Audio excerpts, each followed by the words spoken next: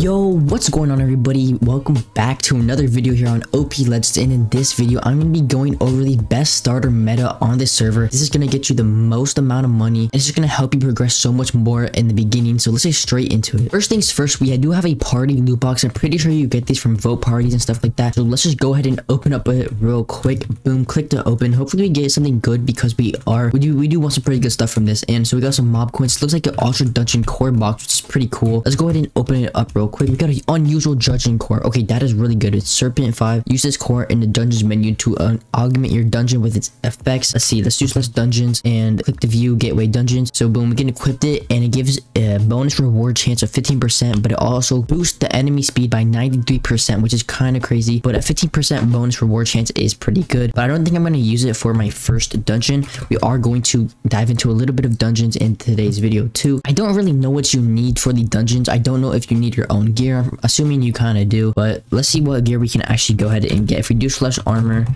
boom, and let's see, we could get scarecrow armor, but we need level 20, so we're gonna have to probably just craft like iron or diamond armor for a start of it. Actually, I forgot there is actually specific dungeon armor. There's iron, golden, necrotic, and earth root, so we can actually go ahead and use the iron gear.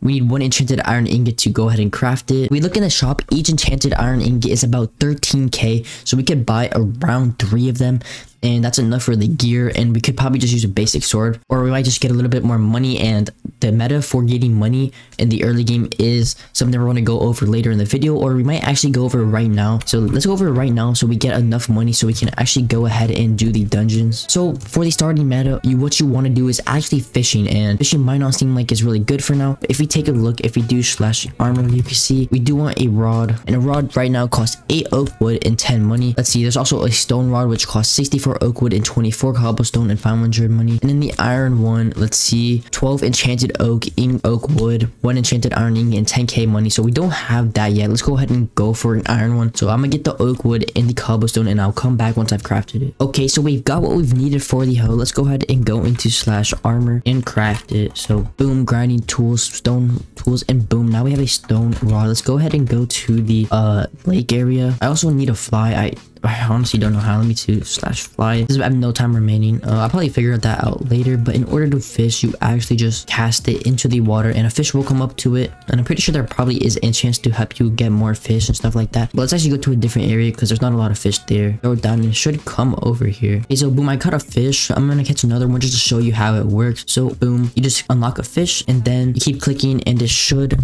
catch the fish for you. And we did actually level up our fishing and got 5 mil for it, which is kind of insane. And we have 5 here. Let's do /sell hand, and 12k just from 5 fish is kind of crazy, and it's just starting out, so that is pretty wild. And in order to lock fly, you just have to vote and /vote. So I might do that, or you could also go into the mob coin shop and you can unlock 1 day of flight time for 20k mob coins, but we currently don't have a lot of mob coins. But yeah, we have 10 mil, so honestly we might not even have to keep fishing, because the next way we're gonna have to start making money is if we go to the island and do /shop and then go to the farming. The nether warts are probably the best way to make money for me now, because they cost 100k each, but you don't have to buy them all. You could start farming and you get more and more, but they sell for 1200 each, which is kind of insane. And yeah, so we're probably going to start working on a farm here. So I'm going to go ahead and vote for a little bit of flight time, and I do recommend you do that too. Just makes grinding so much easier. Okay, so we just voted and we got 8 vote keys, and if we do /fly, we have 7 hours, or around 8 hours, so it's kind of good. It will last us definitely. So I'm going to get started on building the farm, and I'll come back once I've got it set up a little bit. Okay, so I've got a little bit of the netherwort farm set up, and it's not looking the best, but we are just waiting for them to grow instead of just keep buying, because they cost so much money. If we take a look in the shop and go into the netherwort, a stack is 6.4 mil, which is kind of insane. So we couldn't even buy another stack, so we're just waiting for them to grow, and once we break it, it should give us about like 2 to 3 more. I'm pretty sure that's how it works, and then we're just gonna keep replanting and getting more and more. Or we could honestly do more fishing for some more money, but I think I'm just gonna AFK this for now and just wait for it all to grow, and then keep replanting and stuff like that. And later I do want to go ahead and do a dungeon because I want to showcase them a little bit. These nether warts are taking a long time to grow, and I realized in IS upgrades you can actually go ahead and upgrade the crop growth speed with some mob coins. And honestly, just for the first level, a 2x boost for the crop speed would be kind of insane, but we do only have 1k mob coins, so I'm going to try to figure out some ways to get some more mob coins. I'm pretty sure you can get them from farming and probably grinding mobs, but I'm going to look for the best way to get them real quick. Okay, so I found out the best way to actually get some mob coins, or the fastest way is to open up some keys.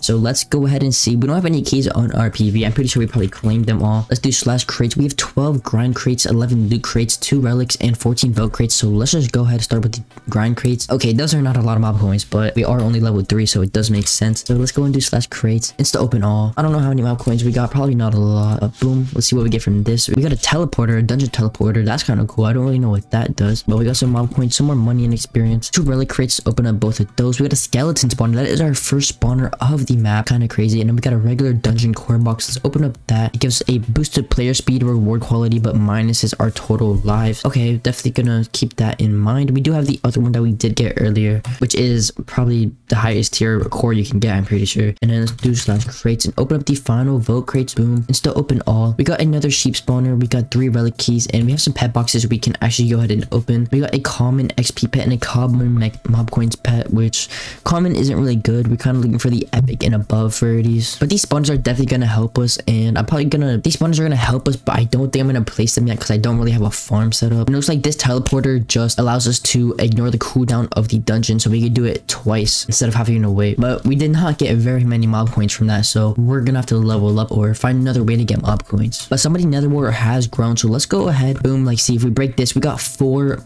nether wart from this instead of having to buy a whole nother stack with our own money, and we don't even have the money to get a lot of nether wart. So this is how we're gonna have to do it for a little bit until we get a lot of money. It's not a totally bad way to do it because we did just get 21 extra nether wart from doing this. They do grow decently fast too, but as you can see, they sell for 1200 money each, which is the best crop I'm pretty sure that is here. Like, wheat only sells for 3.7, carrot sells for 17.35, cactus sells for 76, and I don't really know if cactus farms, like how they work on the server, so I'm pretty sure nether wart is definitely the best. And as you can see on the hoe enchants, wherever mine is, the slash gear is actually how you level up your hoes and stuff. We get fortune, which gives us more of them, and we should actually be using this, but we don't have enough XP. We do need a little bit more, but we have keyfinder, replant we're gonna definitely need, because if we don't have it, then we're just have to replant every single time, which is gonna be a pain. So we're definitely gonna get that. Sickle will be good once we do get a bigger farm. Telepath, that could be good, but I think the main one right now is a replanter, because it will be a pain if we have to keep replanting over and over. And boom, just like that, we got 33 more nether wart. So this is actually going pretty like exponential with the amount of nether warts we are getting. I think I'm going to try to get enough to fill this whole thing out, and then we're definitely going to expand. I think I might want to go ahead and do a dungeon real quick. So let's go ahead and put some chests down and empty our inventory and go ahead and buy some gear. So if we go into slash armor and go ahead and go to the dungeon PvP gear, we can only buy the iron gear for now, but we have the iron chestplate, iron leggings, iron boots, which all cost 1 enchanted iron ingot. And then I don't really know the difference between these. I think I'm just go for the sword. Okay, so I'm currently unable to do dungeons because in order to get an enchanted iron ingot, you do need around 7 blocks of iron to actually get 1 piece of enchanted iron ingot, which is kind of crazy. We're gonna have to grind for that.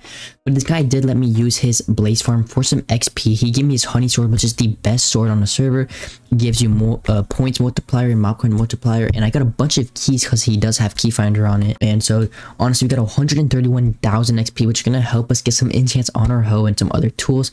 It's gonna help us a ton with leveling up. And if we do make a cobblestone generator, we will actually put some XP enchants on our pickaxe, which will help us get some of those iron blocks that we do need. But I think that's gonna be it for today's video. We're definitely gonna do some dungeons in another video, but yeah, that's gonna be it. And I hope you guys did enjoy this new meta, and I'm gonna see you in the next one. Peace out.